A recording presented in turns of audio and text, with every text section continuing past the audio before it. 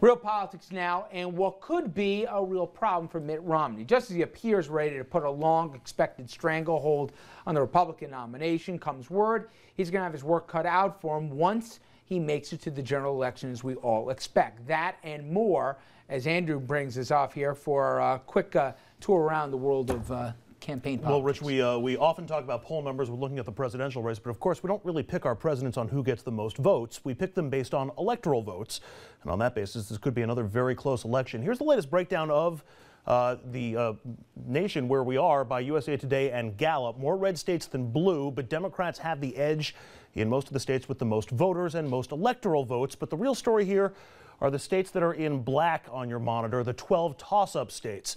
That's because, excluding all other factors, the Democratic and Republican nominees will begin the general election essentially tied. Each party about 80 electoral votes from victory, with 151 electoral votes up for grabs in what USA Today and Gallup have labeled the 12 toss-up states.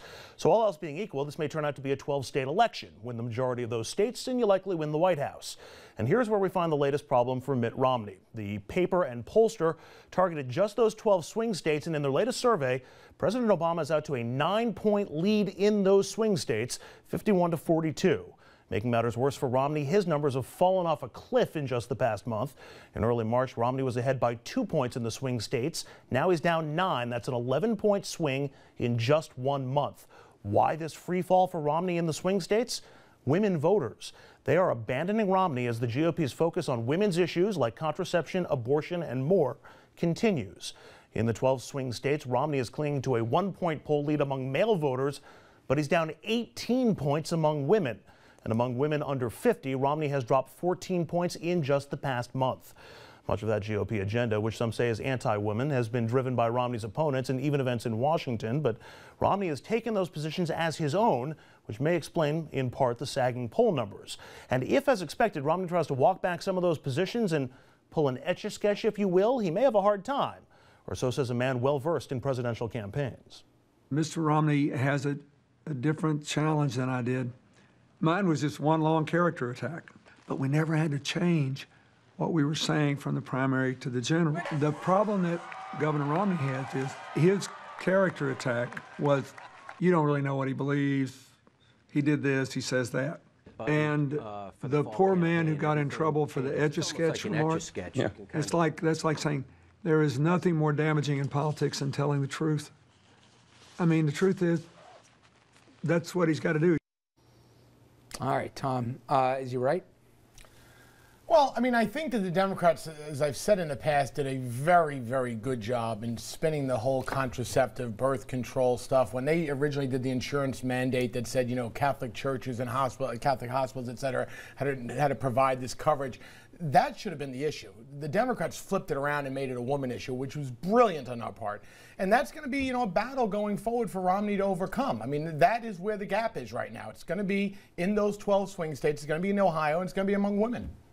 And we're going to look at constituencies more throughout the week. Latinos also an electorate here that previous Republicans, whether it be Bush, even McCain 4 years ago, were doing better at this point than Romney is. But on the female voter front, can he get it back? Yeah, I mean, that's part of, for me, the part I don't understand is, I get everybody always runs back to the middle, but he staked out his positions on contraceptive issues, on social issues, that if you go back to the middle, all it does is feed into that idea that, hey, there he goes again, change his position to get your vote. I don't think that necessarily matters. I think what is going to drive this election towards Labor Day, where I think it's going to be a very, very close election come Labor Day, is whether or not the woman voter cares more about filling up her gas tank at $4.50, because the same women who tended to be pro-choice supported Bush in the 2004 election because of national security and care about their family.